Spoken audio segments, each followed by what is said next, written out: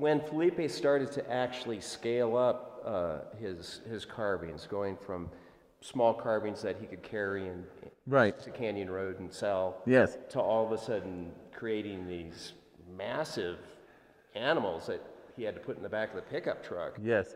Do you remember? I remember one of his favorite things to do. He had an old Chevy, like a '53 Chevy truck, and he would load it with animals, and he loved to drive around the plaza, you know, like a lot. And I'd get really embarrassed about this. I thought, this is embarrassing, you know. But now I would give anything to do that with him. What's funny about Felipe, I think, is he did his best stuff. His first efforts were his best. I mean, these are early pieces, and I think they're some of the strongest, best stuff. That elephant is just outstanding.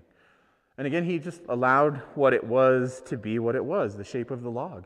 Yes. You know, he saw an elephant in it, so it became, you know, with a little bit more, it's an elephant.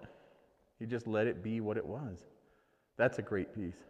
Obviously, Felipe didn't grow up with elephants. How would he find out about what an elephant? He loved Mutual of Omaha, the show, and he had a subscription to National Geographic, which was always in the studio.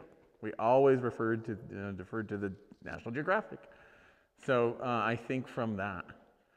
And people would send him books and stuff, but he would always go back to the National Geographic, which is a great source of information on so many levels. So definitely the collection of National Geographics inspired these jungle animals. So when you look at a piece like the elephant, as a sculptor, what qualities do you see? In the elephant itself? I love the way the head is turning. I love how freaky the ears are placed. And the hand cutting of the ridges in the ears. And I know where he added all the stuff, you know. I really just admire the lifting of that weight, too, to get it up off the ground. I just love the way his head's turning. The recycling of things, you know, the use of materials that might have been discarded now are a great work of art.